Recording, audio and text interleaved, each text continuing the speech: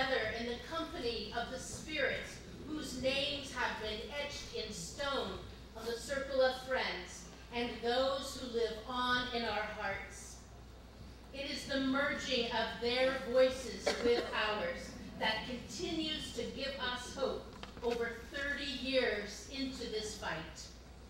In the early days of AIDS, when our loved ones were dying all around us, there was fear and despair. As a dear friend told me, the only cure for the despair was to act, to care for the dying, to speak up to a government who sought to erase what was going on. It is still our work to join together, to act in courage, to guarantee those who have died will never be forgotten, and to support the work of ending HIV/AIDS forever. It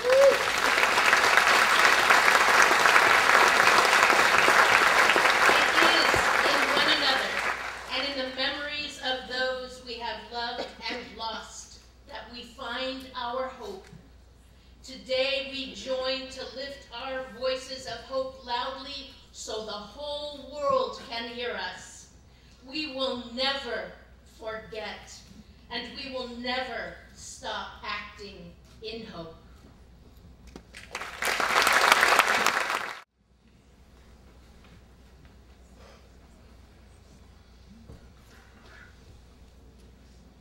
Good morning, everyone. Good morning. And welcome to the National AIDS Memorial Room. My name is Parris Lani. I'm Seth Hammock. And we are the co-chairs of the anniversary for World AIDS Day.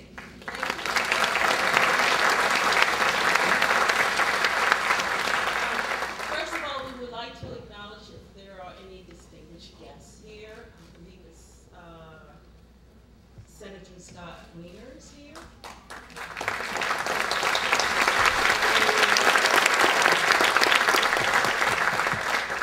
Assembly member David Chu here as well. And Superintendent Raphael Mandelman. Yeah.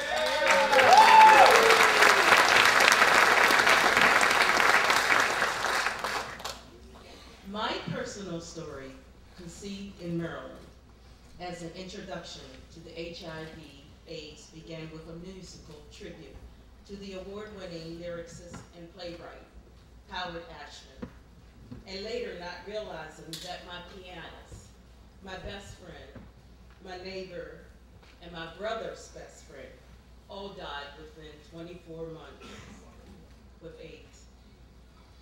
Little did I know there would be a secret held tightly close by a family member that would ultimately change my path, my life forever. And little did I know back then that I was being molded and given a torch through the song to be here with you today. My name is Seth Hammock. My personal story began 14 years ago when my father was passed away of AIDS. And his name was inscribed in the circle of friends by a friend of his. And that's how I came to find this grove.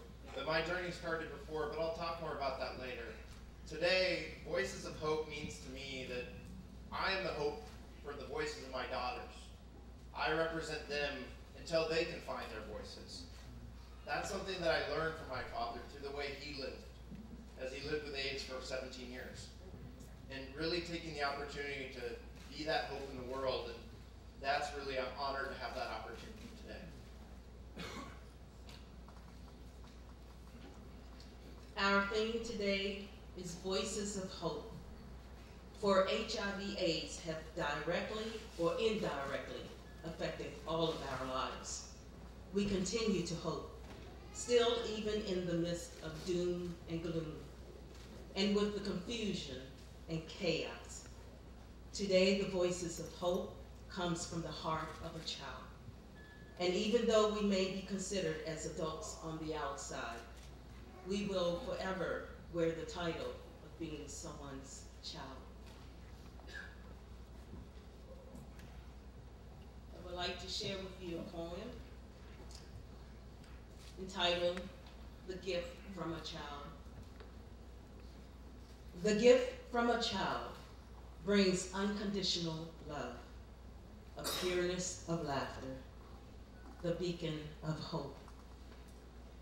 The gift from a child is a glimpse of life that beats within a heart of innocence and understanding. The gift from a child, a priceless hug, a spoonful of smiles, a cup full of love. The gift from a child, more precious than silver or gold. Their love is the treasure, worthy to behold. The gift from a child, with each breath we take, create those memories we continue to make. The gift from a child, out of the mouths of babes, voices of hope that paves the way. The gift from a child, we are here to acknowledge and embrace their voices, the voices of hope, the ones that are here today.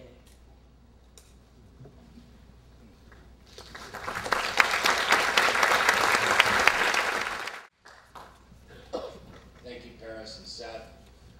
Again, let's thank the San Francisco Gay Men's Chorus and the Youth Choir for being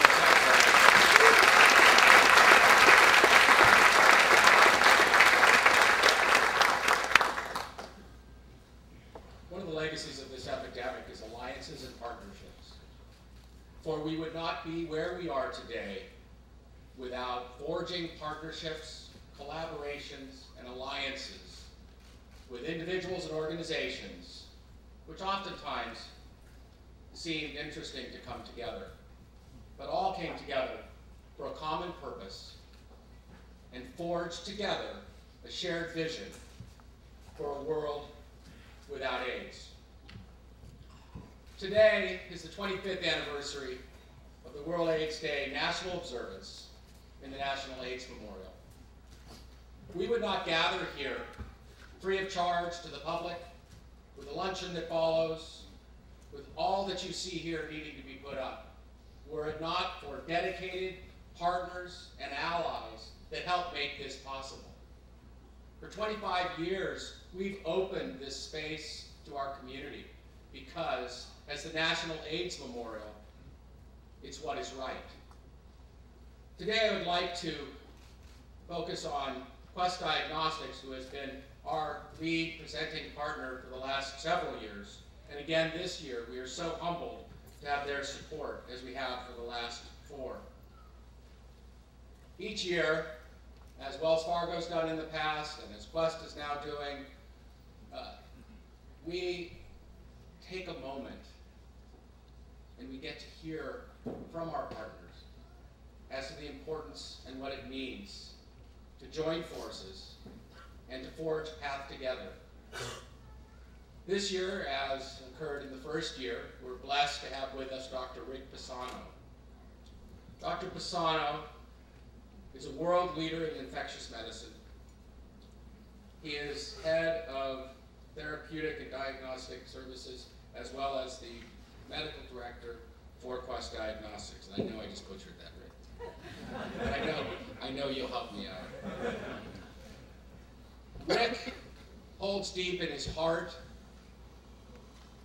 the journey that we've all been on, because Rick started at Stanford University and then practiced here in the Bay Area, has got deep roots here in the Bay Area as it relates to HIV and AIDS and treatment.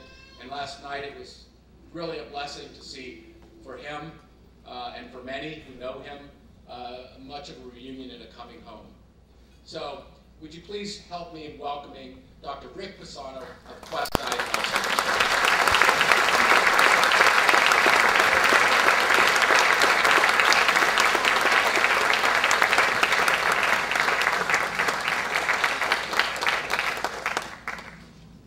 Thank you, John, and I have to say that just standing up here looking at this audience is inspiring. So thank you all for joining. So on behalf of Quest Diagnostics, I would like to take the opportunity to thank you all for joining the World AIDS Day observance at the National AIDS Memorial Grove.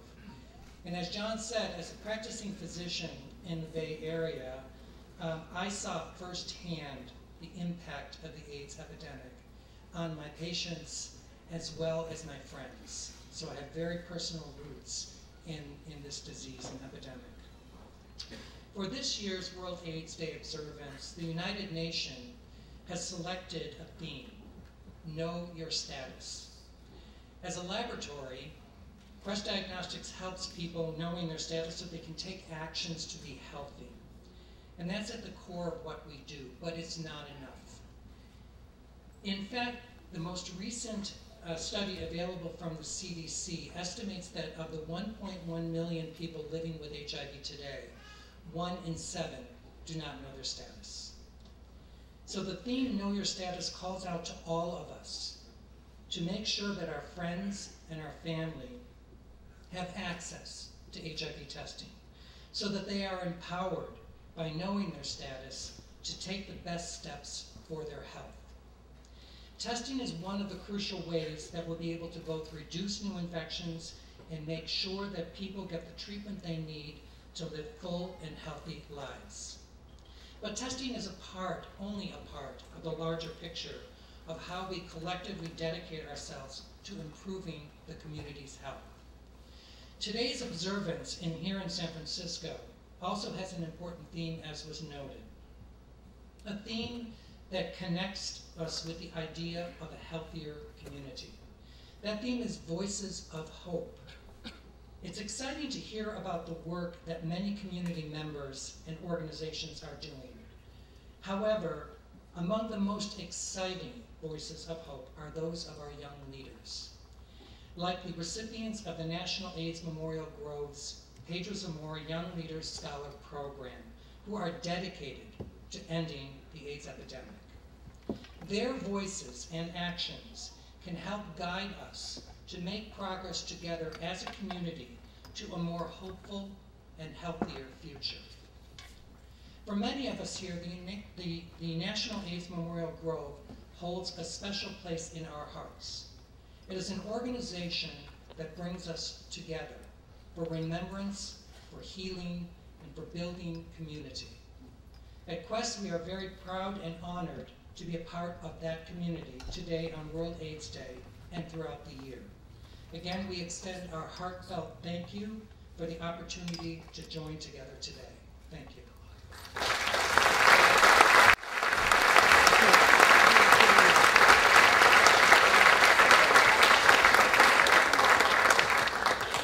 Thank you, Rick. And I also want to call out and express my deep personal appreciation and thanks to the other corporate partners that came and joined at partnership levels. That's Wells Fargo, Chevron, Gilead, and Macy's. Please give all of them.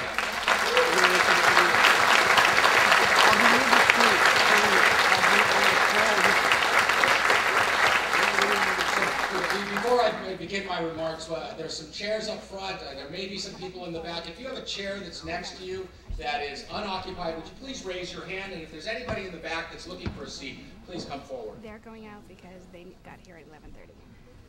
And they're leaving. My name is John Cunningham, so I can continue. and I'm a man living with AIDS. I would like to invite others here today who are living with HIV or AIDS to stand and be recognized.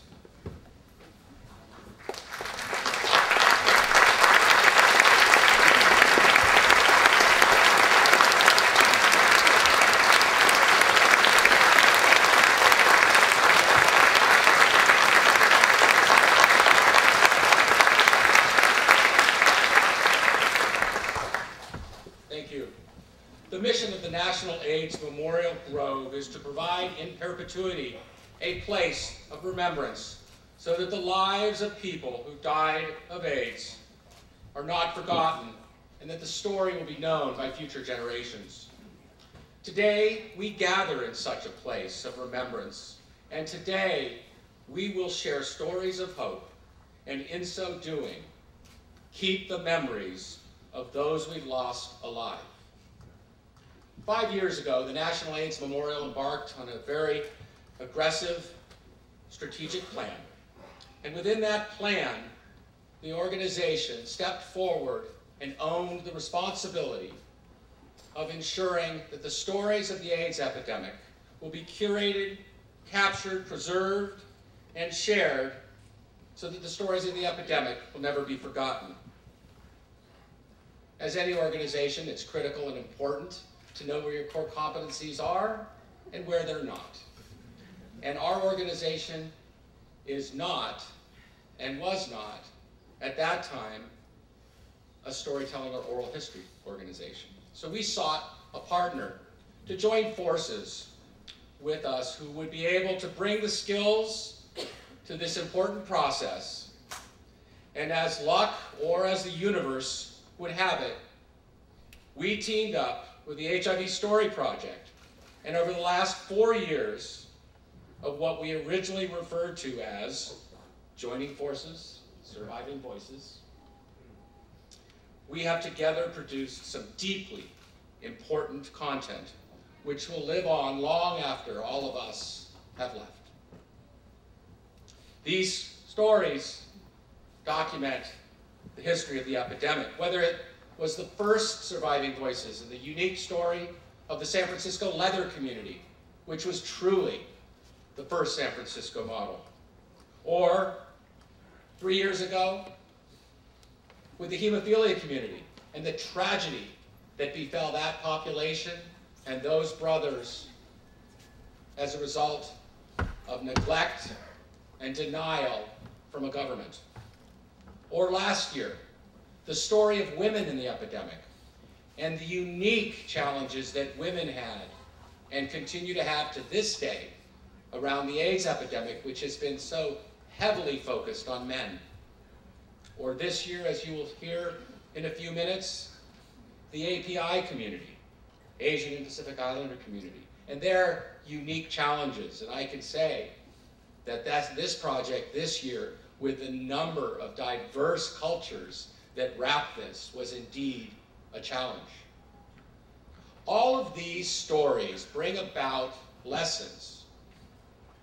And I know for myself personally, it is my responsibility and it is my desire to have as my legacy that those stories will live on and the lessons of the epidemic will never be forgotten, and we will never return to a time of neglect, stigma, discrimination, and forget.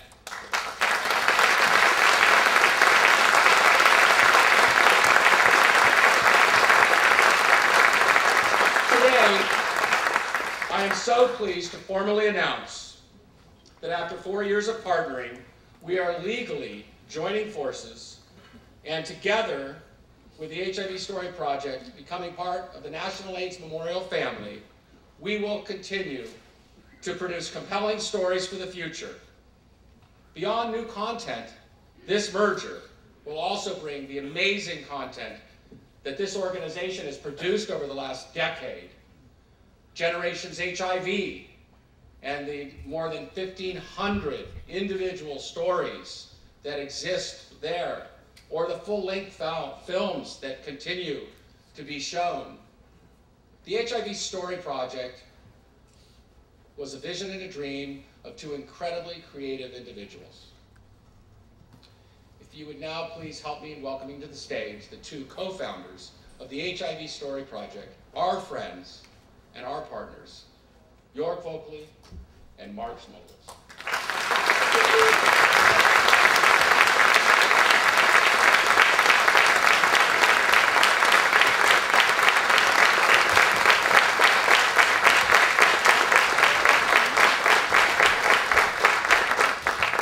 Hello, my name is York Folkley. Hello, my name is Mark Smolowitz. I've been living with HIV since 1999. In early 2009, the two of us came together as filmmakers and as activists to produce an award-winning omnibus feature film about AIDS called simply Still Around. It was comprised of 15 short films that helped put a diverse and present-day face to those surviving and thriving HIV at the time of the 30th AIDS epidemic. While making Still Around, we met with many local HIV nonprofit organizations here in San Francisco and realized that almost all of them needed our help when it came to using media and activating their message. Out of that, an idea was born to form a standalone nonprofit organization with a singular focus on film and media production around HIV and AIDS in the present day. We called it the HIV Story Project. Fast forward to 2018, and the HIV Story Project has a total of 3 significant documentaries under its belt, including the widely seen feature film Desert Migration about long-term survivors, as well as some 70+ public service announcements and unique web videos, and as John mentioned, Generations HIV, an interactive video storytelling booth that many of you participated in that now has recorded 1,500 testimonials about it.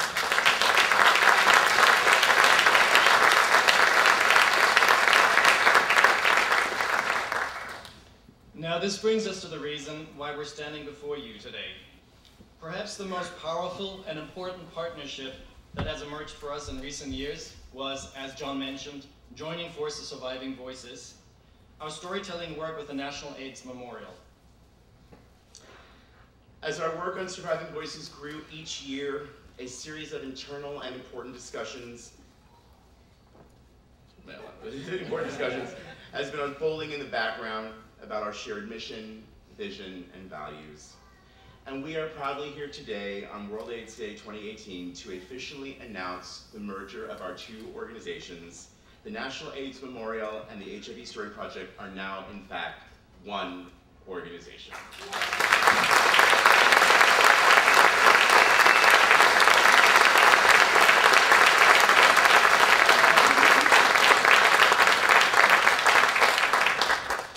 For us, this is a nonprofit marriage made in heaven. As the Grove continues to develop plans for its brick-and-mortar center for social conscience, the HIV Story Project shall serve as the center's internal anchor for the creation of powerful, new content and the leveraging of existing HIV stories from all around the world. Jorg and I won't be disappearing anytime soon, and we plan to stay active behind the scenes. To be sure, as long as AIDS is still with us, you can count on us to partner with all of you when it comes to capturing stories for future generations. So, in closing, and as we move into this new chapter, we'd like to thank everyone who believed in the work of our small, bootstrapped San Francisco nonprofit.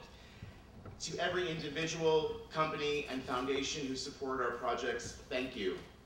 To every nonprofit that partnered with us and believed in our work as filmmakers, thank you. To the over 1,500 people who stepped inside our storytelling booth to record their personal stories about HIV and AIDS, thank you. And to that very special group of people who have served on our board of directors throughout this journey, thank you. I cannot finish this without thanking this man next to me, Mark Smolowitz, who's been my partner in crime for the last almost 10 years, and he's not only dedicated the past 10 years to the work we've been doing, but he has actually been an activist in the community for, well, I'm not going to mention how long, but it's been a long time. Okay, girl. Back in the day, we used to joke, we're just producing partners. So, thank you, Jorg. As a last thing, we would like to actually ask anyone who has a connection to us, to our past board, present board, anyone who has stepped into our storytelling booth, anyone has partnered with us, to stand up and let us see how many people are here that have actually been touched or that have touched our story.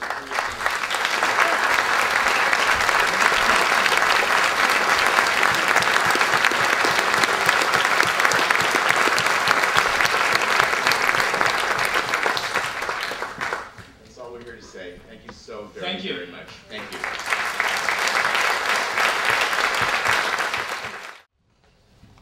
My name is Seth Hammock, and I'm a recollector. Now you might ask what that is, and myself, I didn't know until I kind of learned of this community. Recollectors are people whose parents died of AIDS. As I said before, my dad passed away in 2004 of AIDS. And I had known my father had had AIDS since 1987. And I had the privilege of knowing him and his story as I grew up. Not everyone in the Recollector community knew the full truth about their parents. And I'm proud to introduce this group and honor them with the Tom Wayne Unsung Hero Award this year. And this community was built of people who didn't necessarily know that there were others like them. And for me, this is very personal because my story with the Grove started out as volunteering. And I volunteered for 10 years, and then I slowly came onto the board because this community that the Grove has built means so much to me. I didn't know I had a whole other community, people who had a shared experience of growing up with a parent who had HIV. For some people, that was a stigma or something that wasn't spoken of. Luckily for my family, it was acknowledged. And so when my dad passed, I didn't have to say with shame that he died of HIV. But that wasn't the case for everyone. And so to have a community to share that experience with has become very important for people as they come into their own adulthood. And the Grove is proud to work with the Recollectors over the last few years and to help them grow their community and to become a larger part of that connected community. Because what the Grove means for me is that I have a space where I can bring my daughters to meet their grandfather who they will never meet. And having that space and having that community to introduce them to introduce you to them today, they're here. And it's very special to me to be able to have my daughters and share with them who their grandfather was, but also to be able to share my own experience with a wider community is something that is just really important and special to me. So it's my privilege to introduce two of the Recollectors, Whitney Joyner and Alysia Abbott.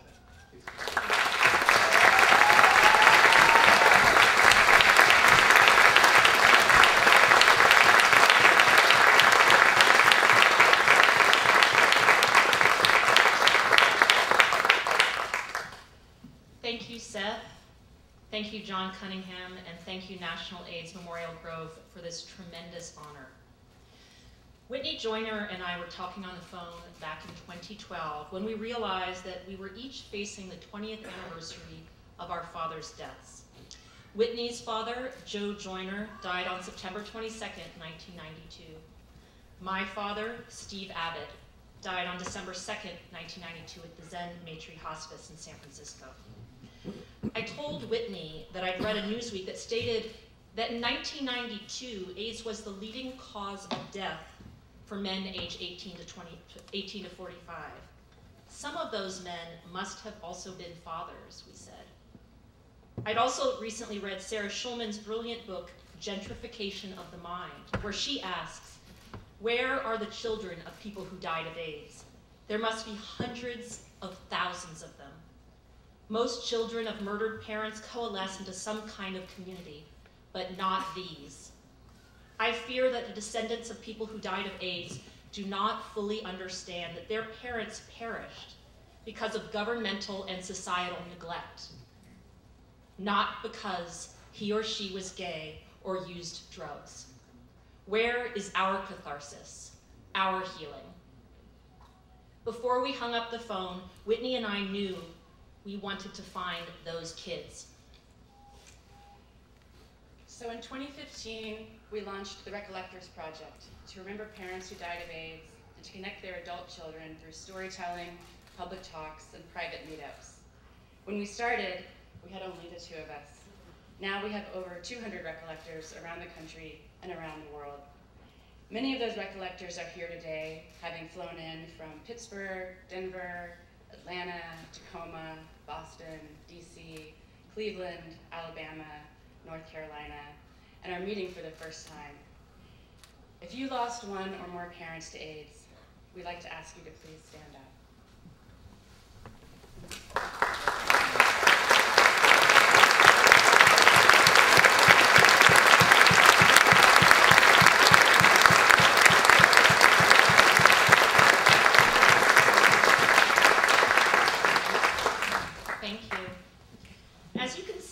Slideshow happening around you, our community is remarkably diverse.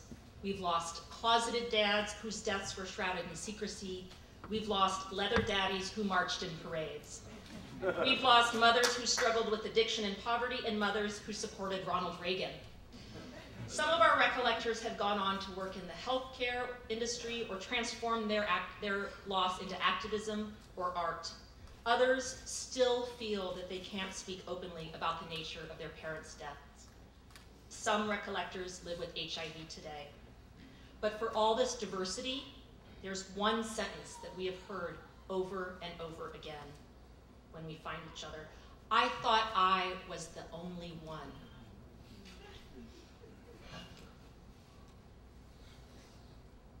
To find out that you're not alone, to meet and speak with others who understand your unique loss is an incredibly transformative experience.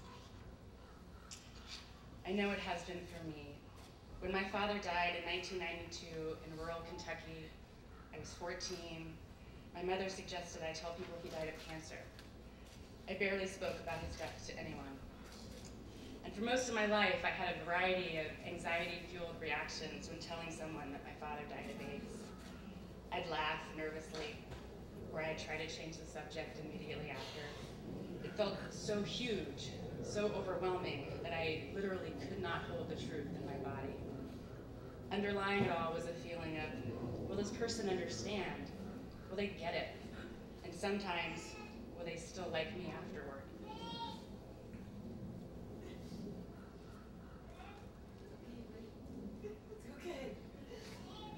A mix of apologizing and justifying, although there was nothing to apologize for, and feeling fiercely protective of my father and his story. It's only been in the past few years, since starting this group with Alysia and meeting others like me, that I can talk about my father openly. Meeting other recollectors and hearing their stories has been tremendously healing for both me and my family, and we've heard over and over again that other recollectors feel the same. Finally, there are people who do, in fact, get it. We know many of you here also get it. And we're incredibly honored to be among you today and to receive the THOM WEYAND Unsung Hero Award. Receiving this award validates our community, which has so often felt invisible in the history of AIDS. It affirms that our unique experiences are worthy of consideration and also helps us memorialize our parents in a whole new way. Today, we also want to announce that we have a fundraising campaign we're launching in order to dedicate a boulder in the Grove to parents who died of AIDS. The Recollectors Project primarily exists online, on Facebook and on Instagram, where we share our stories and connect with each other. But this engraving, located in a living and breathing place, the beautiful AIDS Memorial Grove, would be a permanent and public marker for the many adult children who lost parents, the adult children who for too long have felt alone in their grief, many of whom still feel they can't go public. The cost of this dedication and engraving is $10,000. We're seeding the campaign with $1,500 of our own money, and last week we raised another $1,500.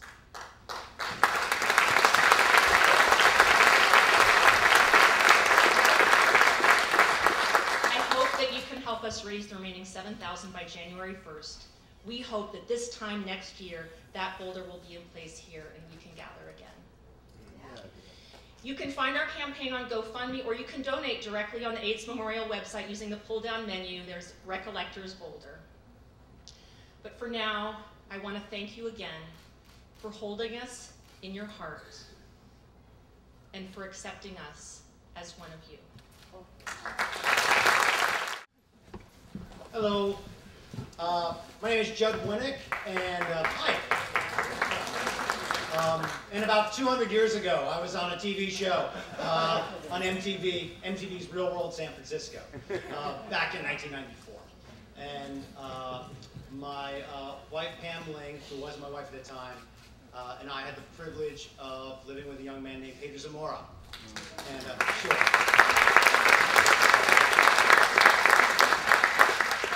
for those that don't know, but y'all do, PEDRO is a 22-year-old AIDS educator and activist who agreed to go on the real world, and for the very first time, millions of people around the world actually saw what it was like to see someone who was living with AIDS. He could hold a job, he could live his life, he could fall in love, and for the very first time, they actually saw it. Millions of people And I know it might sound like hyperbole, but I think we can all agree that he actually is someone who changed the world. He really did.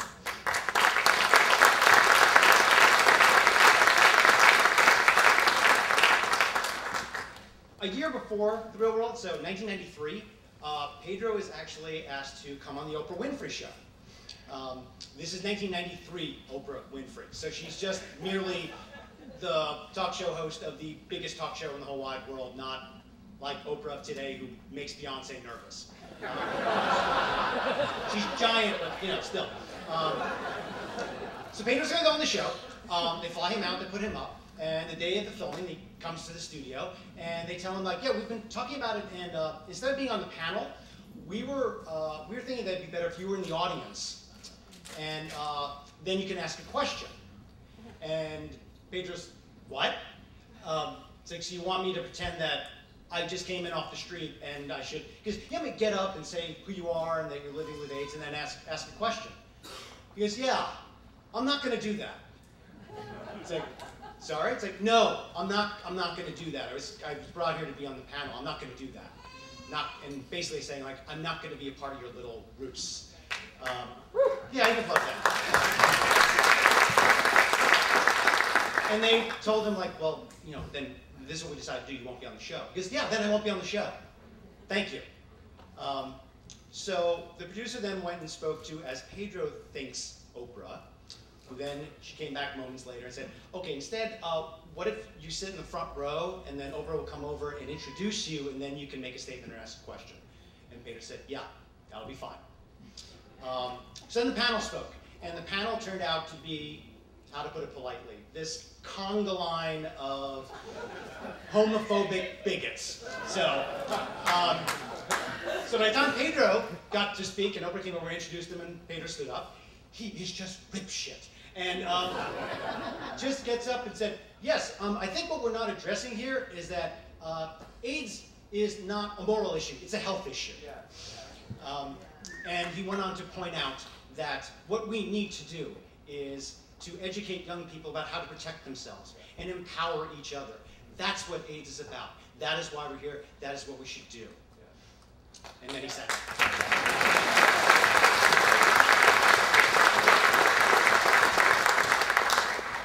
so a year later, when we're doing the real world, he, do you want to see my appearance on Oprah? Yes, PEDRO, I would like to, yes. So I watched this on videotape, and I see him there and I go, wow, you were pretty mad. He goes, oh, yeah, I was furious. I was furious. I said, well, what were you thinking? Like, well, I was thinking, what I wanted to get up is I wanted to jump up and say, what a bunch of vicious assholes you guys are. He said, but I knew I had like 2 minutes to talk to millions of people. And I know what I wanted to say, but I know what they needed to hear. And so when PEDRO went on the real world and let people see his life and millions of people to understand who he was and what it was like to live with AIDS, he knew that that's what people needed to hear.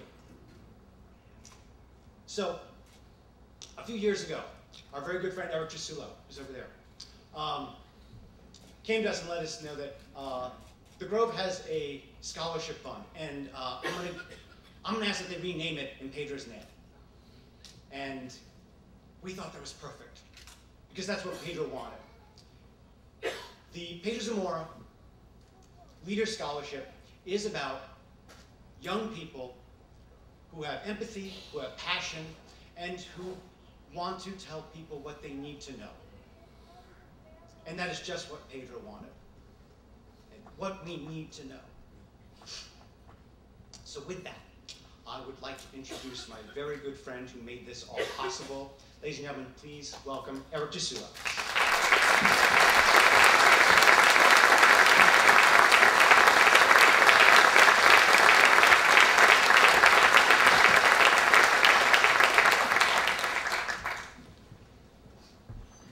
Like I said last night, still Eric Chisulo. I'm very privileged to serve on the board of directors of the National AIDS Memorial, and grateful and astonished to be standing here with you 27 years after being diagnosed with AIDS. PEDRO was extraordinary. and groundbreaking and changed the world. And a lot of that was because of he was catapulted to notoriety through the real world. But he wouldn't have changed the world if he weren't prepared. If he hadn't done the work that he did for the 3 years prior, where he educated hundreds of junior high school and high school students in South Florida, where no one really wanted him to speak about what it meant to be at risk for HIV and how to protect yourself. Around the time that PEDRO became known, and afterwards, there was a surge in science-based, peer-driven sexuality education that actually seemed to make a difference in the epidemic. But if PEDRO were here today, I think it's fair to say that he would be appalled, absolutely appalled, not just at the daily chaos coming from the Twitten Chief on Pennsylvania Avenue, but by the barren landscape that we call sexuality education in America today.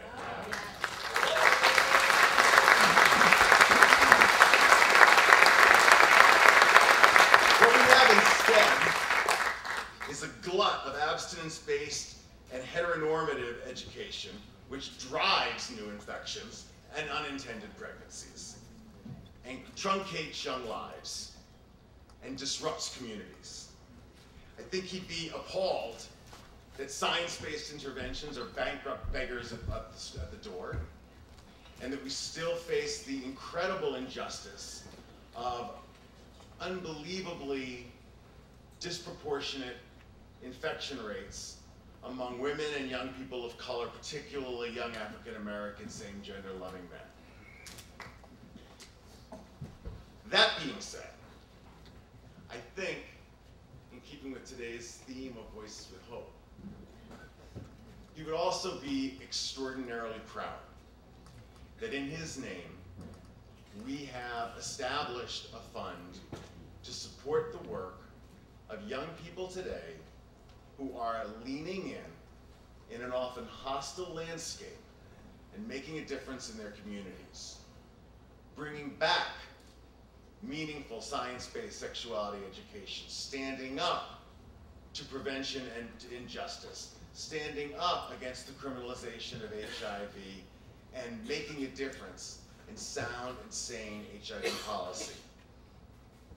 The Grove is proud, grateful to our sponsors, Gilead and Wells Fargo, for giving us the opportunity to invest in these young leaders, not because they're our hope for tomorrow, but because they're the emerging leaders today that are making a difference in today's epidemic. I never want to hear us talk about young leaders as the hope of tomorrow. That's bullshit. I get to say that here. That's bullshit. It has always been young people who have led social movements for change. That was the truth in the 80s and the 90s in the epidemic. It's the truth in the 21st century. It will always be the truth. And we are so fortunate to have 3 young people here today who are going to speak the truth to us. I can't wait to hear what they have to say, and I can't wait to see the work that they continue to do. And with that, I want to introduce my co-chair of our Young Leaders Scholarship Program and one of our newest board members, Annie Wilson.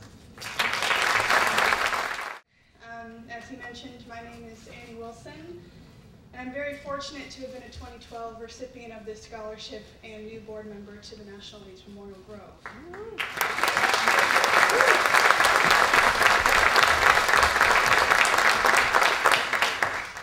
As a co-chair and judge to the scholarship committee, I am constantly amazed by the stories and the tenacious spirit that our applicants share with us.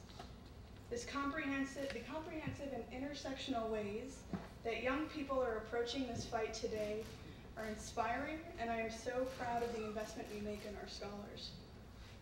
I want to thank Eric and Judd for giving an overview of our scholarship's namesake, PEDRO ZAMORA, and a brief history of the program. And I think one of the things that strikes me the most this morning is that when PEDRO passed in 1994, None of our recipients today, including myself, were even born yet. We all grew up in an era where HIV was a caution that we learned about, but none of us experienced the epidemic at its worst, or when stigma and misunderstanding about the disease were at an all-time high. In a post-PEDRO world, it's up to our generation to carry the torch forward, and each of these recipients of the scholarship have chosen a unique path in the fight towards HIV and AIDS, with a variety of aspirations and career endeavors. As the Grove likes to say, to ensure that the lives of people who died from AIDS are not forgotten, and the story is known by future generations. As Eric mentioned, the scholarship has evolved quite a bit since its first year in 2009, and as we look to the future, we have a number of ways that we'd like to grow the program. Next year is the 10th anniversary of the scholarship, with almost 70 awards given. And this program has created a community of young advocates connected by the Grove who can learn from each other and strengthen their advocacy through collaboration and mentorship. As we take the next steps in building and retaining this community of activists, I'm so excited at the potential this has for the Grove's investment in young people. And now it's time to recognize our 2018 recipients. But before I welcome our first scholar to the stage, joining me today to help introduce our award winners are Mario Diaz from Wells Fargo and Melissa Creamy from Gilead. With 33 years at Wells Fargo, Mario is a former board of director at the National AIDS Memorial Grove and currently in his second year as a judge of the PEDRO Zamora's Young Leader Scholarship Committee. Melissa is Vice President of U.S. HIV Sales and Marketing at Gilead, and her team does outreach to support HIV treatment and prevention.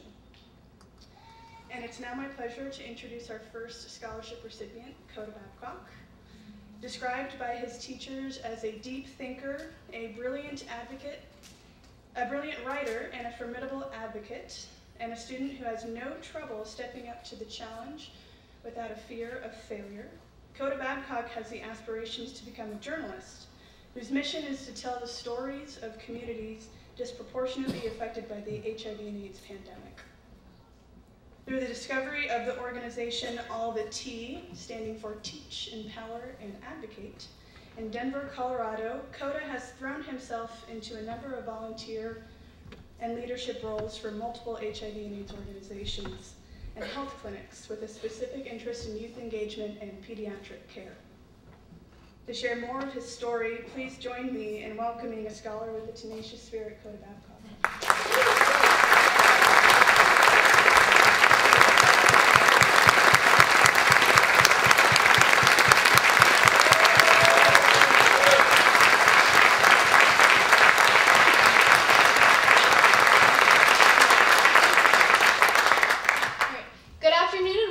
This year's observance of World AIDS Day. Before I start, I'd like to first thank all of you who've worked in activism or the health field or anything that could have potentially helped someone living with HIV or AIDS. And before I start, I'd also like to thank Peaches Schweitzer and Moises Munoz from All the T and Children's Hospital Immunodeficiency Clinic in Denver. They're the reason that I'm here, and they have propelled me in my activism. So Diva TV, an affinity group from ACT UP, taught me the media is the protector of history. It is the protector of our civil rights, and it will save this community and fight for us to be believed when the government refuses, as it always has. Media is all around us. Even if you think you're the one person who might not be affected by it, you are. It can either serve as a weapon on our side, fighting for us to be better accepted and humanized, or it can be the downfall if no one ever works to make sure that accuracy and diversity are a part of our stories, and that in turn, their portrayal or reporting is ethical. In order to fight the stigma behind HIV, and in turn find an end to HIV and AIDS, we must first choose to help humanize people living with HIV and give this community the dignity that so much of the world still withholds from it. Because of this scholarship, I've been able to spend the past semester doing nothing but talking about media and its impact on people viewing it. And before that, the internship that I previously had with All the T was entirely focused on film and media and its effect on people's understanding of HIV. I'm going into journalism because writers listen to other writers. Being a journalist means that I will be able to make sure that other journalists are not publishing articles that intend to make people living with HIV victims or perpetrators. Because each and every person living with and affected by HIV has a unique story, and we need to hear story, not push fear. I'm also planning on being a storyteller for this community through documentary work as well as by publishing fiction books, because if we do not represent our youth living with HIV, they will grow up thinking that they are alone. After dedicating hundreds of hours teaching workshops, lobbying politicians, and fighting for this community, I stand in front of you all today in order to say one thing. Without media, there is no voice. Without a voice, there is no hope for our future in this country and around the world.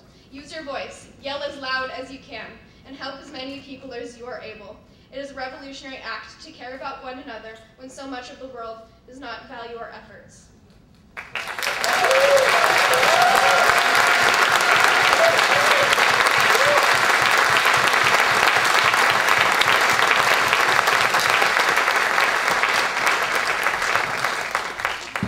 On behalf of Wells Fargo, I'm pleased to recognize our next Young Leader Award, and he hails from Tucson, Arizona.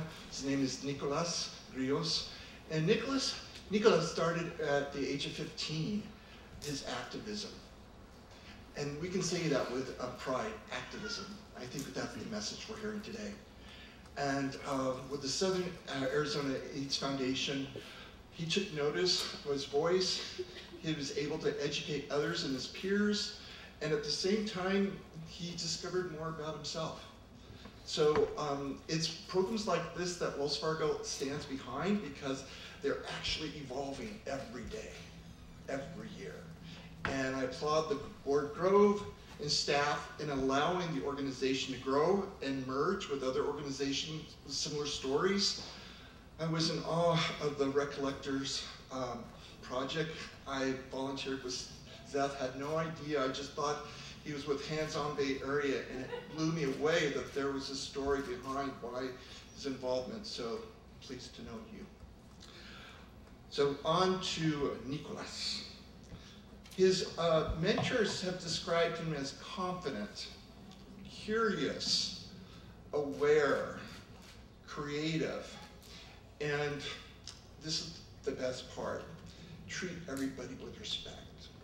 It's my privilege and pride to welcome Nicolas Rios to the stage.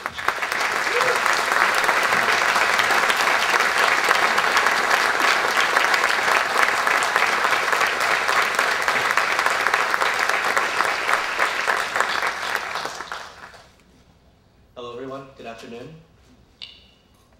It's a profound honor to be here speaking in front of you all today for World AIDS Day. To be quite honest, if you had told me 3 years ago that I would be doing this, speaking in front of you all here in San Francisco at this amazing event to commemorate the lives lost to AIDS-related illness and to the advancements gained in the fight, I wouldn't have believed you. I had spent half my life unaware of the pandemic or the communities it historically affected.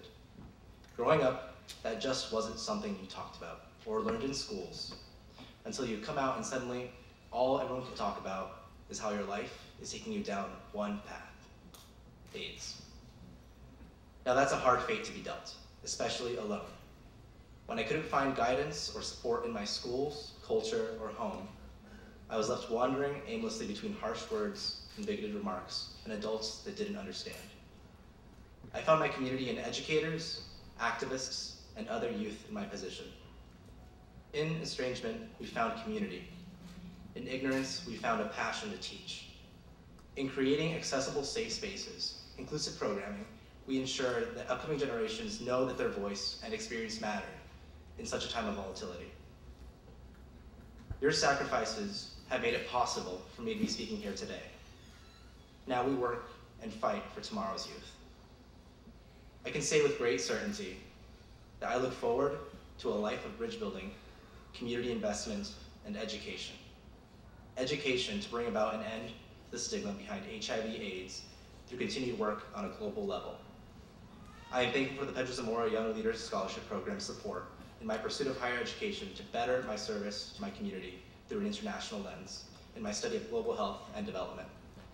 I'd like to thank the National AIDS Memorial Grove for their commitment and investment in honoring those who have lost their lives in the fight and for their support of future generations of workers, advocates, leaders. Thank you.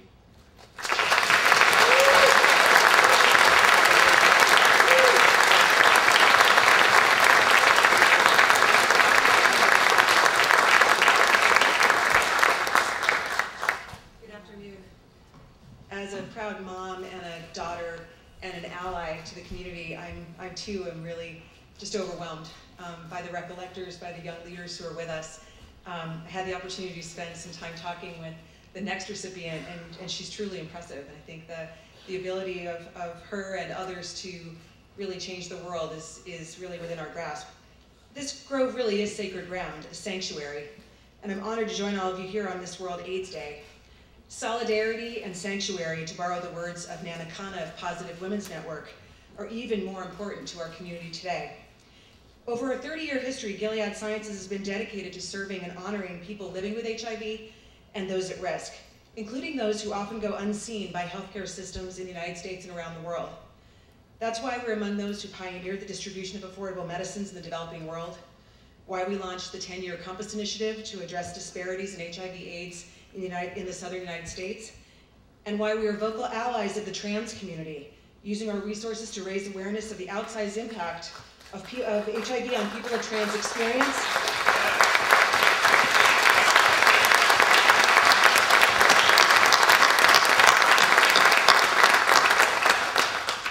and helping them access the treatments they need. Whether you've been in the field since the virus first emerged, or you're new to the work, it's because of you and people like our next PEDRO ZAMORA scholarship recipient that one day, perhaps sooner than the world expects, we will finally put an end to HIV/AIDS. And with that, I'd like to introduce Emily Nold. Emily is currently a freshman at University of British Columbia. She was a driving force for a sex-positive education curriculum at her high school in Gig Harbor, Washington, where she was co-president of APEX, the AIDS Peer Education Exchange. Emily believes that peer-driven sexual education is the most effective way to teach teens how to properly use contraceptives and understand the consequences of higher risk sexual activity and drug use. With the goal to dispel stereotypes about sex and HIV/AIDS among classmates, Emily presented safe sex demonstrations and information about the history, science, and prevention of HIV/AIDS. With aspirations to study business and work for a nonprofit, Emily hopes to pave her own way and help those affected by HIV/AIDS in her community. Please help me in welcoming Emily Nold.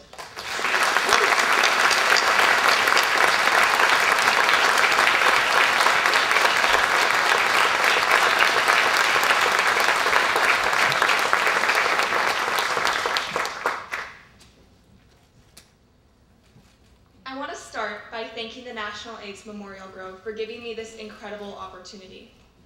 There are not enough words of gratitude to express how honored I am to be here and how inspiring last night was. I also want to take the time to thank Maggie Anderson, the club coordinator of APEX in Gig Harbor, Washington. She puts her heart into the program and is the reason I stand on the stage today. Just graduating from high school, I come from a world where health textbooks are outdated. Curriculum is tailored exclusively to a heterosexual audience, and abstinence is always the right choice. I also come from a world where consent is brushed over, and students do not feel supported by their school administrations in cases of sexual assault, myself included. This is why I firmly believe that peer-driven sexual education is the most effective way to create an inclusive environment where students can discuss sex without heteronormative pressures, where students can learn how to protect against HIV/AIDS, and where students are given the necessary tools to make informed, consensual decisions about sex.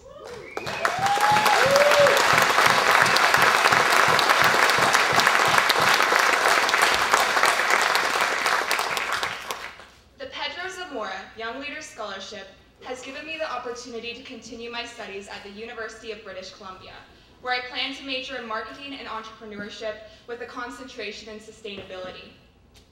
I'm interested in social enterprise and how I can solve world epidemics such as HIV/AIDS by creating shared value for a consumer. In today's market, I believe companies have an obligation to adopt a triple bottom line: where the values of a business are measured fiscally, environmentally, and socially.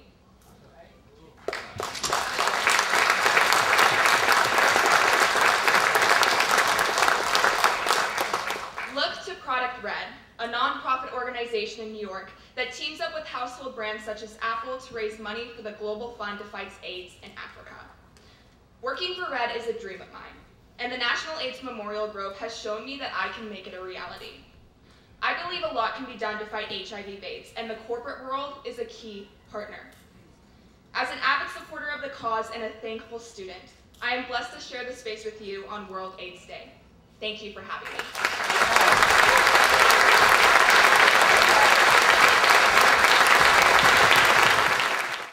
Began a mobile tour and the online Stories from the Heart projects. They tell stories of loss and hope represented in the Grove by engraved names. The Grove is also committed to curating the stories of previously underreported afflicted communities that impacted the public landscape, creating grassroots organizations for support and activism, challenging neglect and injustices, and voicing hope for the invisible. This is the focus of the Surviving Voices series. Without a fiscal partner, this annual film project would be out of our reach. Chevron, in line with their own global health initiatives, has stepped up to be that partner for the past 3 years. Here to accept our deep, deep gratitude and to speak from the other side of this win-win is Chevron Corporation General Manager for Global Health and Medicine, Dr. Huma Abassi. Dr. Abassi oversees the creation and functioning of health and medical programs and services for the company's 40,000 employees. She also has worked in many countries on prevention and treatment of infectious diseases, including HIV/AIDS. Dr. Abassi.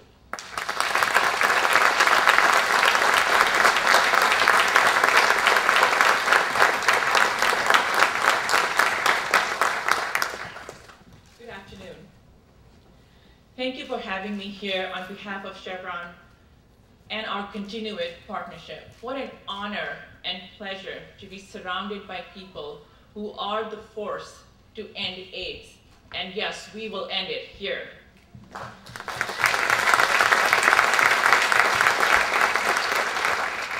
At Chevron, we know the importance of using our global outreach programs to effect change.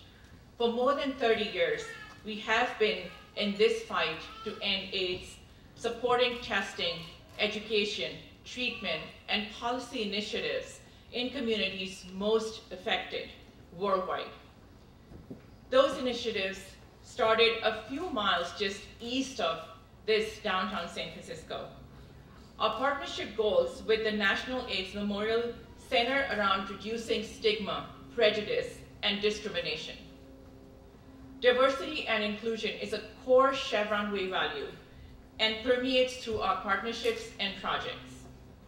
One example of this is our Surviving Voices Oral History Project, which Chevron is honored to be presenting partner with the National AIDS Memorial Grove. Surviving Voices ensures that lessons learned are preserved in the future.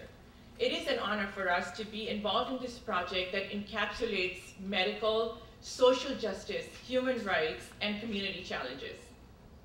It is incumbent on all of us to take heed of those stories. Our project nicely dovetails into the theme of this year, World AIDS Day, Voices of Hope, honors those who helped capture and curate these diverse voices of the epidemic by telling personal stories of survivors to inspire future generations. These messages are the epitome of profound courage, unrelenting hope, and unity of humankind. This year, Surviving Voices spotlights the challenges of the Asian and Pacific Islander communities. faced with self-segregation and the unique approach to supporting each other. These stories that we are so proud to be supporting are powerful reminders of the past and the present struggles of so many communities. They will live on and inform future generations of the actions and the courage by so many to bring about a profound change that is very well needed locally and globally. The lesson learned from these stories and many solutions that came out of the AIDS crisis and will continue to support improvements to disease response and healthcare delivery models for years to come. In fact, those lessons learned run parallel to our workforce health strategies at Chevron, aimed at supporting improvements to healthcare systems, individual and community health and well-being in areas where we operate around the world. We are all gathered here today at a unique monument. This is one that has been created by the community, for the community, and maintained by the community. As a company that is very proud of its root in California, committed to fighting and ending AIDS, HIV/AIDS here, as much as we were going back to 1986, we want to thank you all for your partnership and for inviting us to be here, part of this beautiful day and the event. Thank you.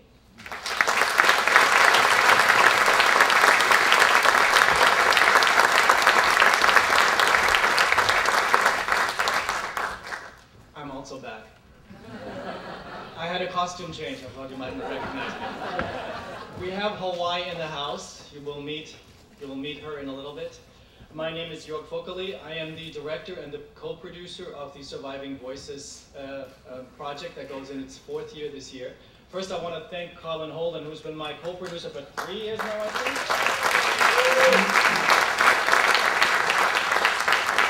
And Vince Crisotomo, who I was going to say you will meet, but I think 80% of you probably know him already. He will be here after the video to say a few words. He was our community liaison this year and also a co-producer. Let me briefly tell you how the short documentary that you're about to see came about.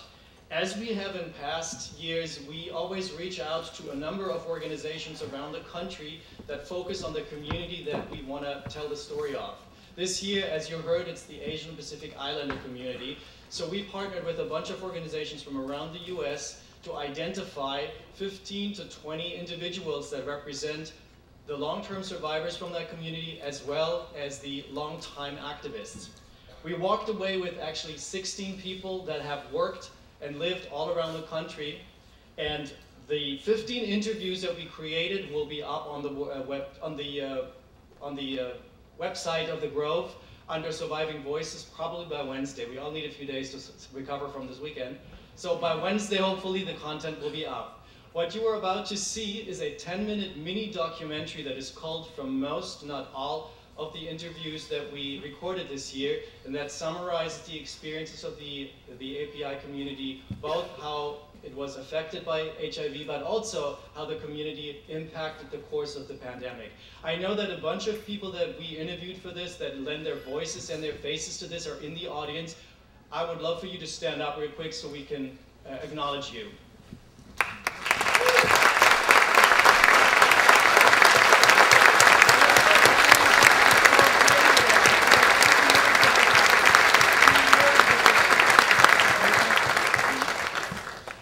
So thank you. Without further ado, here is the 2018 Surviving Voices mini documentary about the Asian Pacific Islander community. Please direct your attention to the video screens. Thank you.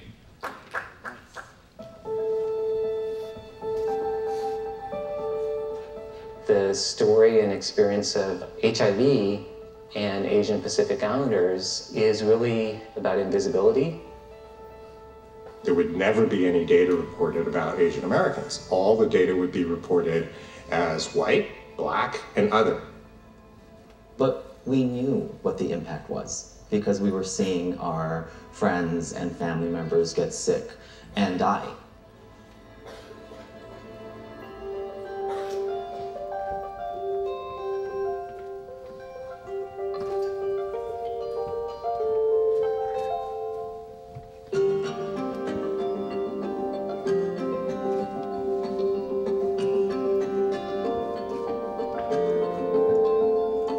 The term that's often used to categorize a community is API, Asian Pacific Islander. Most recently, we talk about Asian Americans, Native Hawaiians, and Pacific Islanders. One of the challenges is that the API community is not one monolithic block. It's huge. Countries like China and Japan and Korea, Thailand, Laos, Vietnam, Cambodia, India, Pakistan, Bangladesh, Sri Lanka. It's a broad and long list. By bringing the 21 million Asian American, Native Hawaiian, Pacific Islanders who live in the US under this one umbrella, it gives us a critical mass to show our importance to our country's decision makers. And I remember there was a document that said there was at least 265 ethnicities and multiple languages and dialects. I'm like, God, I hope they stop counting after that, because this is going to be really impossible for us to do anything.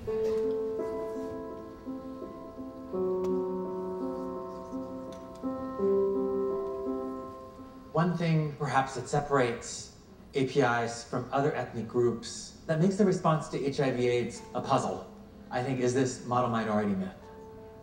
You know, I grew up in Sioux Falls, South Dakota. We were the second Koreans in the history of the state. We were hardwired to be perfect. We're supposed to excel in school, be financially stable. Every good Indian boy is either a doctor or an engineer. We're only conditioned to show certain sides of ourselves. And sexuality, drug use, despair, low self-esteem are not within that. Shame and saving face are a part of so many Asian American, Native Hawaiian, Pacific Islander cultures. I know in my own personal coming out journey, one of the things that I was really worried about was losing the support and the connection to my family. My mother, you know, she screamed, then she cried, then she threw up and said, well, maybe I'll get cancer. I'm like, cancer, what are you talking about? She goes, that'll be my punishment for having a gay son. The connection that we have to our family members is so vital. And so when we are cast out, that has a profound impact. And that drives so much of why there are such deep risks in our communities that we need to address. What is it that makes people engage in safe or unsafe sex? How do we talk about sex if nobody's ever talked to us in just plain, uncharged language? The stigma creates denial that I would even be at risk. If you didn't get tested, it wasn't a problem. If you didn't know, it wasn't a problem. One of the most difficult pieces that I experienced in St. Louis was not feeling that my skin, my face, my body, I didn't feel attractive to the community around me. When you don't feel that you deserve to be loved, you may take actions or get into relationships that you wouldn't otherwise. So I wasn't as careful around condom use. I tested positive for HIV in 1989. At the time that I was told, I probably had 6 months to live. It hits me. It hit me in a way that being transgender didn't. I retracted and just hid myself away from people. And I remember picking up the phone and call my mom and apologize. She asked me if I would please not die before her. God, what a horrible thing to ask of your child. How many people would apologize for dying earlier than the parents, except for Asians? I've been positive for 20 years. And when I first came out to my family, their first knee-jerk reaction was about saving face, was about what would other people think about our family. On the opposite end, I had my family supporting me, my parents telling me they accepted and loved me. And then there was Al and Jane Nakatani. These parents, they lost 2 sons to AIDS and 1 to violence.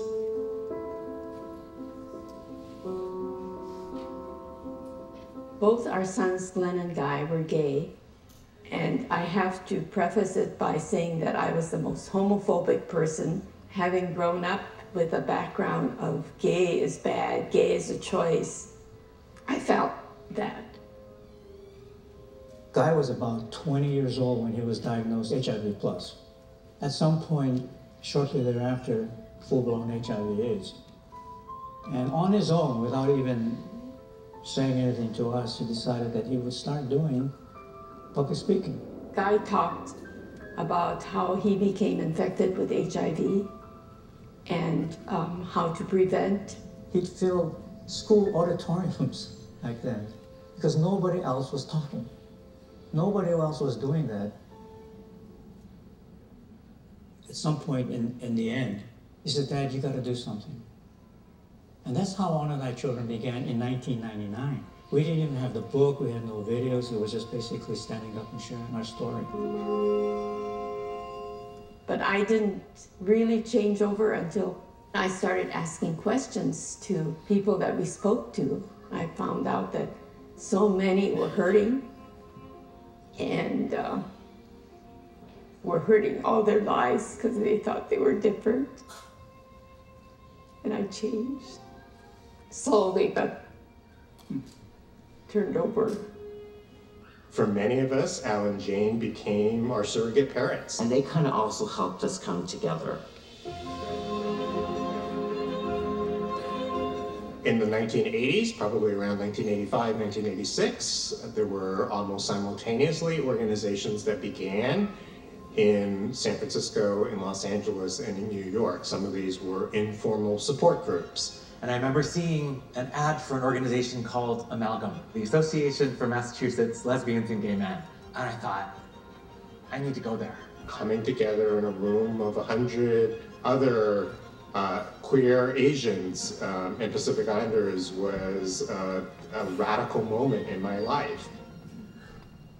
There really have been these parallel movements in our communities of responding to HIV and AIDS, but also building a sense of identity as lesbian, gay, bisexual, and transgender people, as queer people, and then ultimately assuming roles of leadership. I think women were all really part of the fight and the rubric around API and HIV, and there was a lot of contribution. I was one of them. I quickly got connected to a lot of activists from across the country. And we actually needed to work together. We all knew each other. They didn't always get along. They'll probably tell you, oh yes, we did. No, you didn't. Eventually, over time, there were probably close to 70 organizations that were doing some kind of HIV and AIDS work. And we built connections that I think otherwise wouldn't have happened. My world has been changed as a result of that. And I hope that the values that have guided the HIV/AIDS response are things that we can continue to use to teach the API community what justice is about.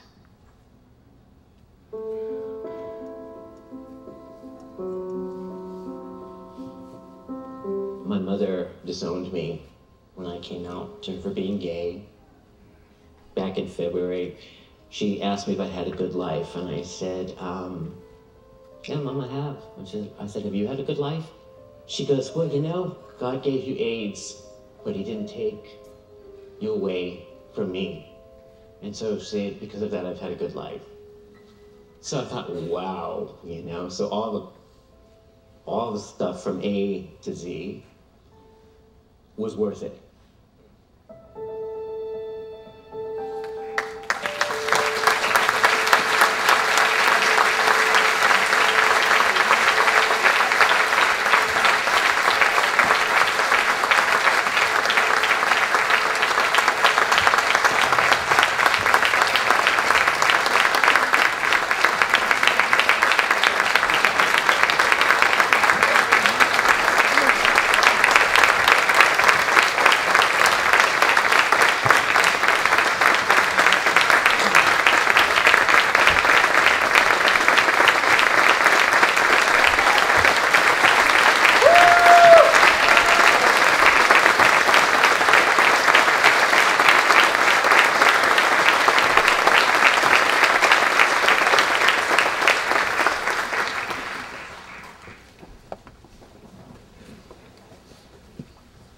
And now, from the film, to speak about telling the API story, Lani, Kahahumana, and co-producer Vince Crisotomo.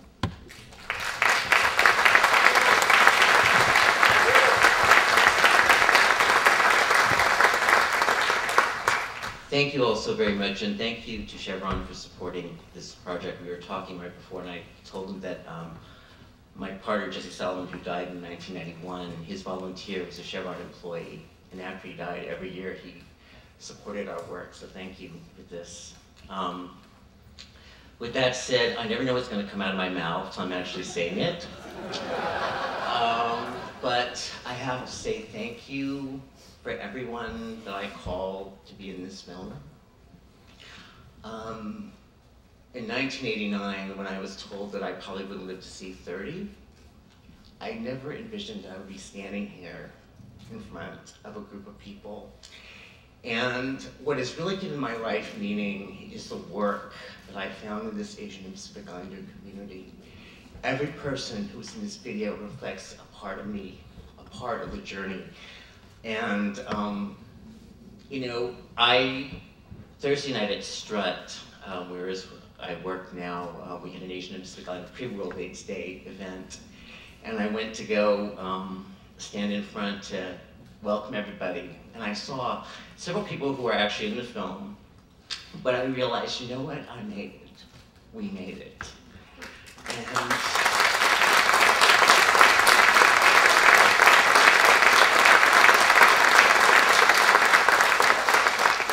I remember every year after that May 1989 until about 2002, I was told maybe I had 6 months or a year. And there were so many times that I just wanted to quit and just quit and give up. But I have to say, working on this project really made me glad that I survived. And I'll try not to go on too long, but like when I started doing the 50+ program, it took me a while to realize that I was over 50 and I was aging. But it took this project to make me realize I'm actually surviving. And I've had this incredible community who held me up, who mentored me. When I was living in Southeast Asia and I couldn't get the treatment that I needed and I had to come back to San Francisco, the API Wellness Center, my GABA community HIV, my Gay Asian Pacific Alliance colleagues were here to welcome me, and I'm still here. So thank you all.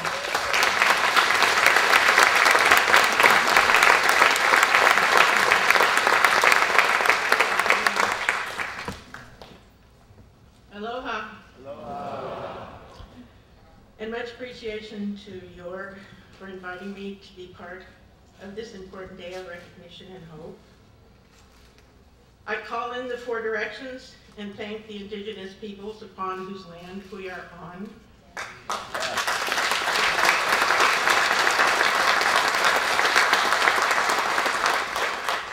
I am Kanaka Maoli. I am mixed heritage. I am bisexual. I am 75 and stand on the shoulders of those who came before and those who left much too soon. What a blessing it is to be here in this place of hope and remembrance, and to have the National AIDS Memorial Grove shine light on our Asian Pacific Islander communities and recognize the leadership of so many. I want to tell you a little bit of my story. I came out as bisexual in 1980. I was active in the lesbian community. That's not an easy place or time to come out as bisexual. And the AIDS, I lived in the Castro, and the AIDS epidemic hit. I remember the poster in the Star Pharmacy. It was Walgreens then. And there was a picture of a man's calf, and it said, if you see these spots, there was a gay cancer. That whole time, throughout the 80s, I'm an activist, lifelong community activist organizer. It was all about gay men, and of course it was about gay men. But I want to say, I have to recognize, it was about bisexual men too. It was about bisexual men dying. We had to struggle to be recognized, to be included in the statistics. It took till 1984 to be included in the statistics, even as we are scapegoated and told we did not exist, or we were spreading, we were the typhoid Marys. I'm here to say many of us have survived and are still on the front lines. And an identity never spreads HIV. Never.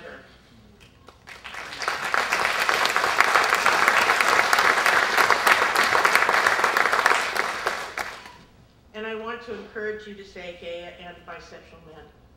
So many of my activist partners, colleagues, lovers have died of HIV/AIDS. So many of us, our parents have died. It's not just gay parents, it's gay and bisexual parents and transgender parents too, I am sure. And thank you for listening. Thank you for being here. And all love and light hold us all. Thank you.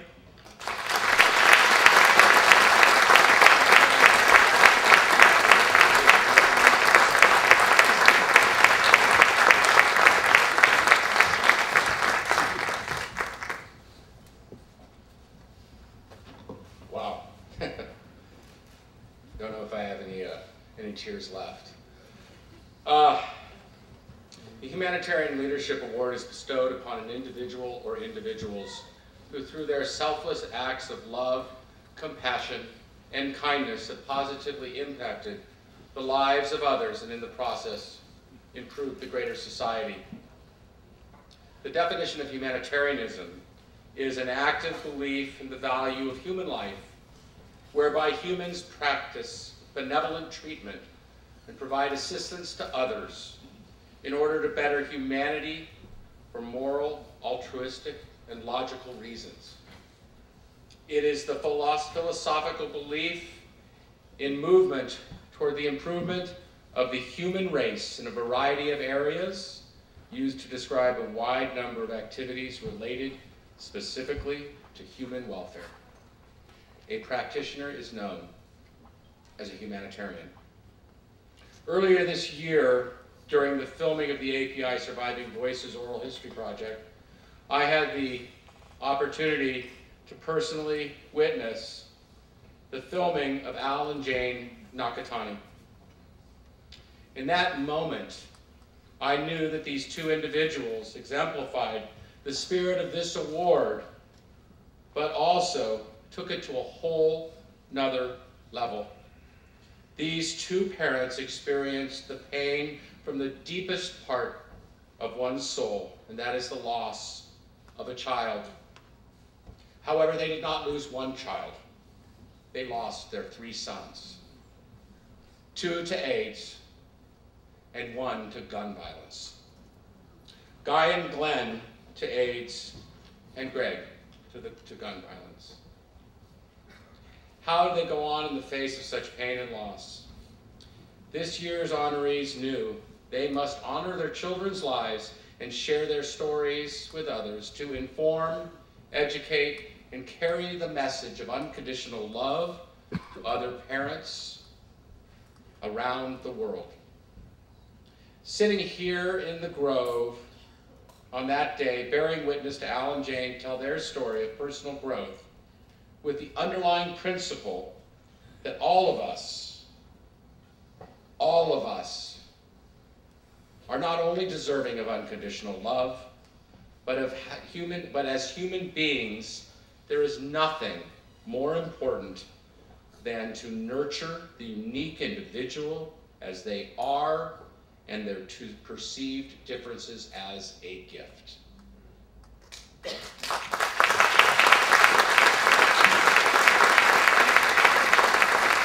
We are all raised with certain cultural norms or values instilled within us, which require us to constantly reevaluate and challenge those norms.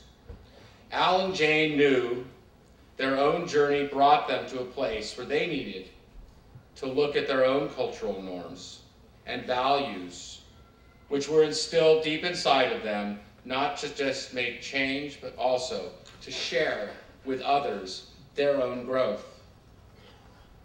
They have coined a phenomenon which they call, quote, the killing power of human self-degradation. It's a systemic and comprehensive process that degrades, disenfranchises, disempowers, diminishes, and destroys people on the basis of their own diverse human characteristics, otherwise known as otherism. I knew in that moment that this message, especially today, with the challenges that our culture faces, must be shared here. As we have seen, Al and Jane also became such an important part of the API community. And now I would like Vince to share his personal story of how these two amazing individuals impacted his life and that of the API community as a whole.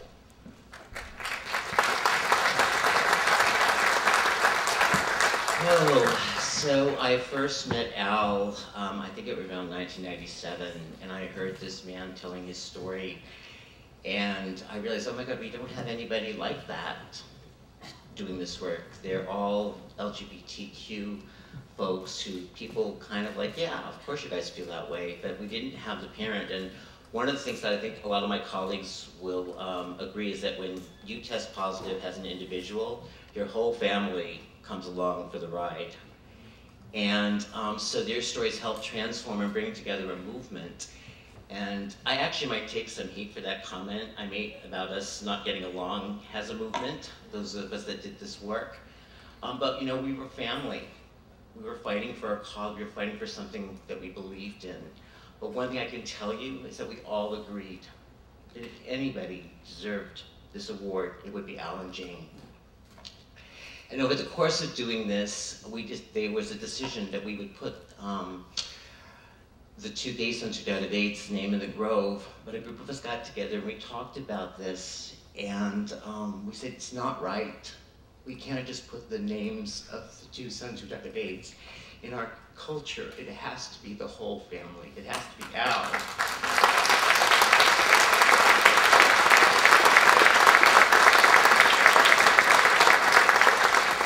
It has to be Jane, and it has to be the three sons. And so last night I was with Jane when we discovered the names. There was not enough Kleenex in the grove to, and then we were having our moment, and someone said, can you guys move along? Sex is the way of life, so I should move along, and I should invite Jane. Would you come up?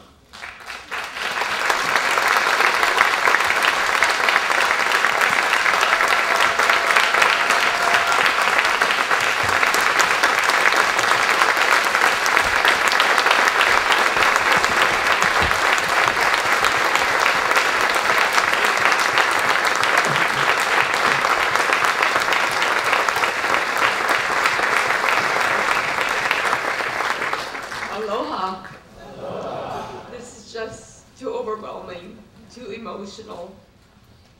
And I'm really, really sorry that my husband Al could not be here, because I am not the speaker.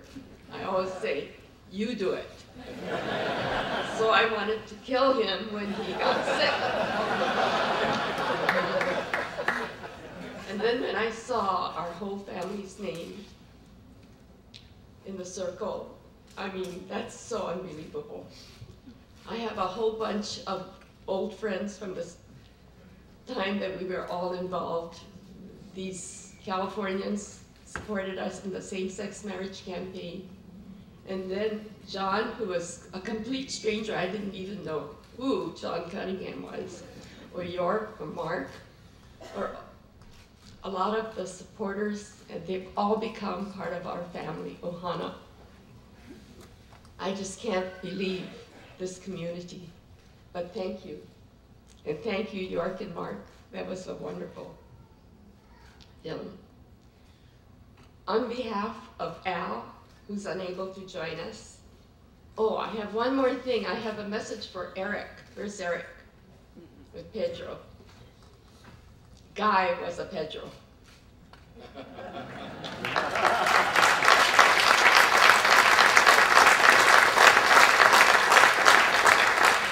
On behalf of Al, who is unable to join us due to his being ill, our three deceased sons, Glenn, Greg, and Guy Nakatani, I want to thank the National AIDS Memorial Grove for recognizing our efforts to cultivate the acceptance and dignity of all who have died and are living with AIDS.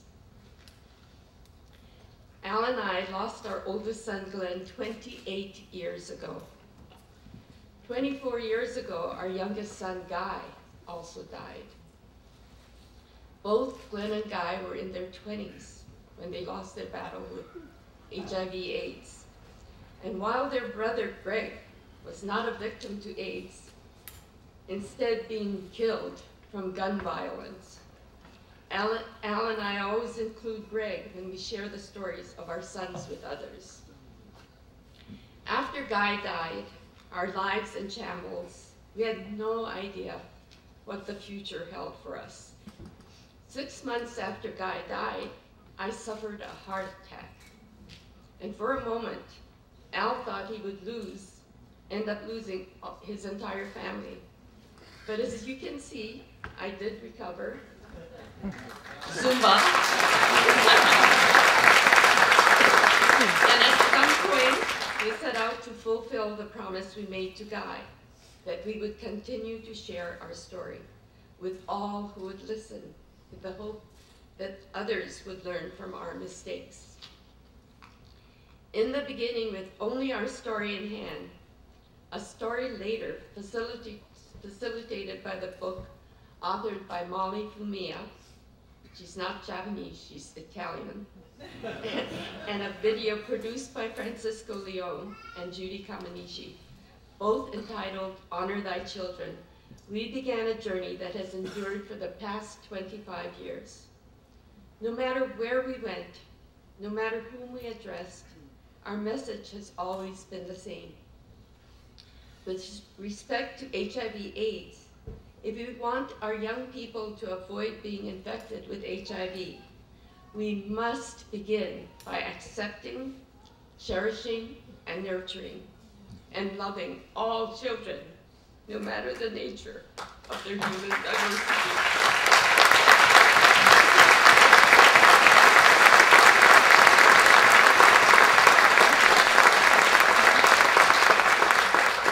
At the same time, we must educate our children that no matter how different we may be, one from another, we're each worthy of acceptance, respect, and dignity. We adults must both learn and teach our children and youth how to conduct ourselves within the context of health and wellness. While we have been educationally associated with the concept of the killing power of human and self-denigration, we remind people that in our case, the unintended consequences was that 2 of our sons got infected and died from HIV/AIDS, and 1 from gun violence. With respect to AIDS, we've seen the disease go from being a death sentence to one described as a manageable chronic disease.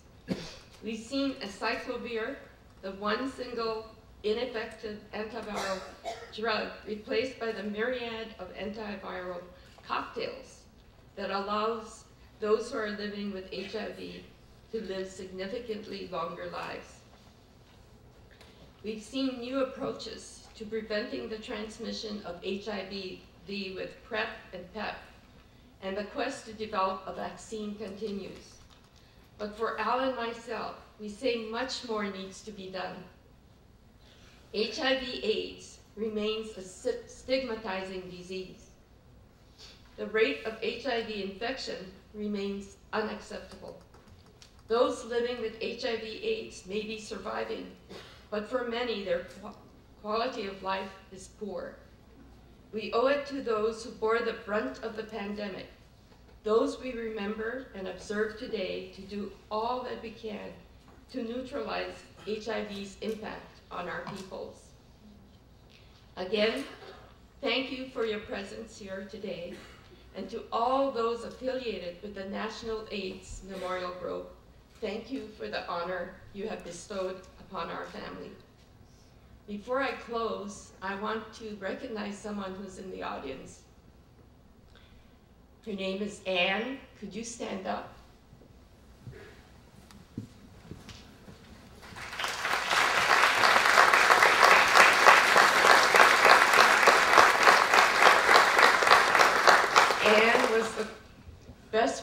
to Guy. While he was dying, she came over every night after school, massaged him, delayed her school. She became an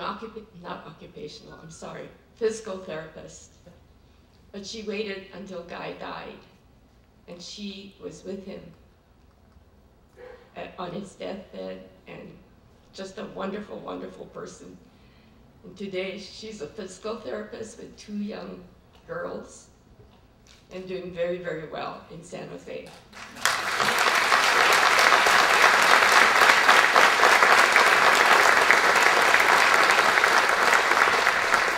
In closing, we share the following with you. First, to all who have been made to feel vilified and marginalized, especially to our LGBTQI brothers and sisters, we say you belong. You always have, and you always will. Secondly, to all of us, we share the words of the notable humanitarian Norman Cousins, who said, "Death is not the greatest loss in life. The greatest loss is what dies within. That's why we live." And what Al and I take that to mean is never turn your back to who you are. Accept and embrace the nature of your diversity while others may not. Never, ever destroy the essence of your being, while others may set out to do so. Always, always honor thyself and honor thy children. Thank you.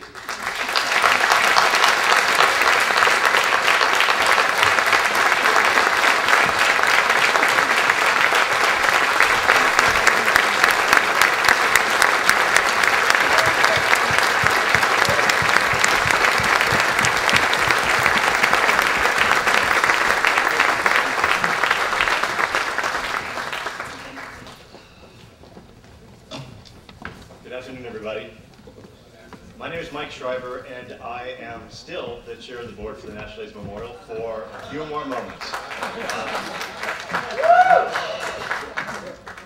If you could please beg my indulgence for a moment. Would all the members of the board of directors, both past and current, please stand up?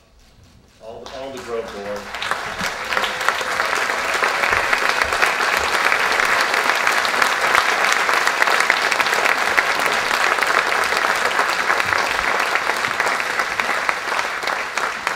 Truly an amazing group of people to work with. And our staff, where are our staff? I know you've seen John a lot. Where's Stevie? Where's Matt?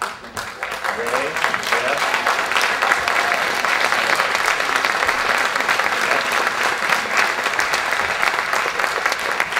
So I have the absolute unenviable position of coming up and giving my closing remarks and ending my term as a member of the board of directors of the Grove.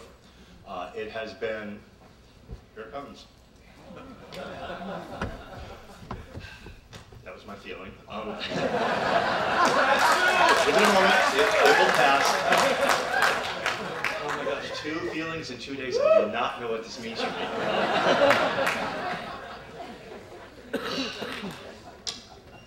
This is so much harder than I thought.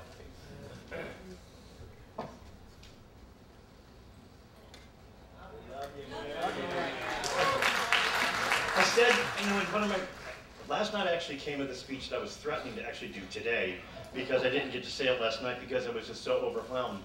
But the Grove is where I came back to life. I was very, very sick at the beginning, at the turn of the century, and when I finally got back on my feet, the Grove is where I came. The Grove is the organization that picked me up and held me, and that trusted me when I didn't trust myself anymore, and believed me when I didn't believe in myself anymore, and actually thought that I had value when I wasn't so sure I had value anymore. I'm a 32-year survivor of AIDS, and I'm also a drug addict in recovery, and you know, at some point, one of those 2 things is going to take me out. And to date, neither has, and to date, neither will. So,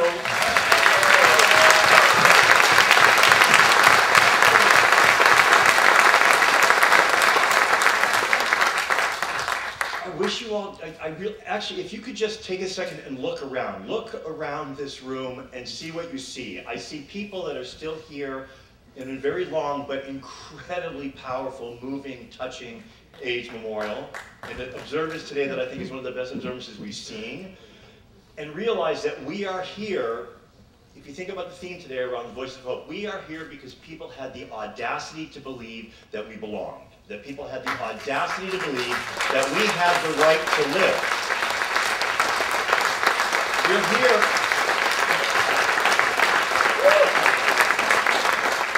We're here because of so many people whose names are in the circle of friends, because of so many people that we saw on the videos, because of people like Janet and her husband, and we are here because of what's going to be coming in the future with our PEDRO ZAMORA scholars.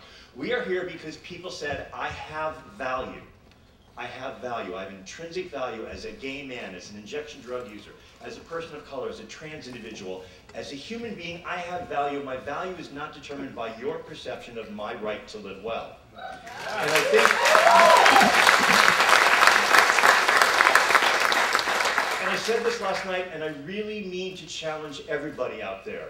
When you hear the word disparity, stop saying it. Our lives are not determined by disparity. Our lives are determined by justice. And disparity is a measure of injustice. When we talk about the disparity in new infections, or the disparity in the uptake of PrEP use, or the disparity in viral suppression, what we're talking about is injustice. We're not talking about some nice buzzword that we can grab around like empowerment or some of the other buzzwords of the early 90s. We're talking about injustice. And when we think about justice, we think about audacity, we think about hope, we think about merit. Everybody in this room has that. You have hope, you have merit, you have value. You have what I think we have to make a common agreement. You have the ability to help. To help one, help one, help one. I was going to read, for my closing, I was going to read Vito Russo's speech at the FDA in 1988, where he gave everyone those immortal words of someday the AIDS crisis will be over. And he said, remember that. I was going to read the whole speech because it actually, I think, is one of the most moving pieces of literature that's ever been written about the epidemic. But instead, I'm just going to leave you with two things. One, I'm going to leave you with his closing paragraph that people seldom ever read, and then I'm going to leave you with the gay men's chorus. Vito concluded his remarks at the FDA. It was an ACT UP action at the FDA in 1988, where the people were protesting such incredible government inaction. For people that lived through it, you remember this, how bad it was. Vito said at the very end of the speech, he said, we're so busy putting out fires now that we don't have the time to talk to each other and strategize and plan for the next wave, and the next day, and the next month, and the next week, and the next year. We're going to have to find the time to do that.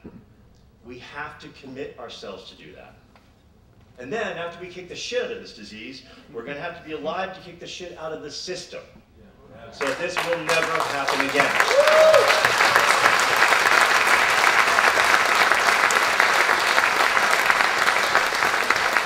So I actually am leaving the Grove because it's time, because the Grove is in amazing hands, because we've got great leaders, we have great future leaders, we are solid, we are you. And I'm also leaving because I think it's time for the next generation to take over. And I'm happy to leave. I'm actually really happy to get some of my life back. I'm not going, I'm just stepping down. And it was a profound privilege to be on the board. It's been a profound honor to be coming up here every year on stage to have some part of our World Day observance.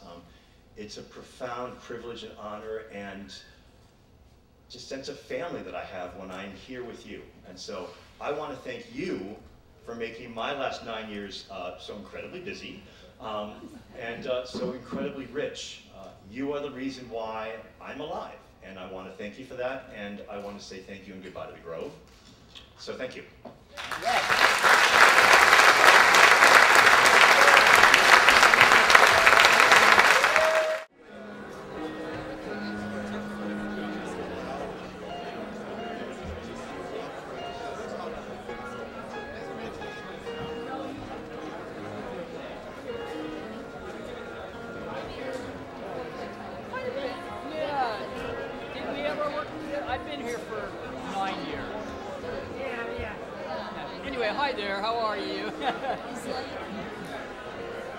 Ernie were here somewhere, but I didn't see them. They were somewhere in the back. Okay. I remember Oh, there's Ernie. Do you remember Ernie? Hello. Hi, Ernie. How are you? Okay.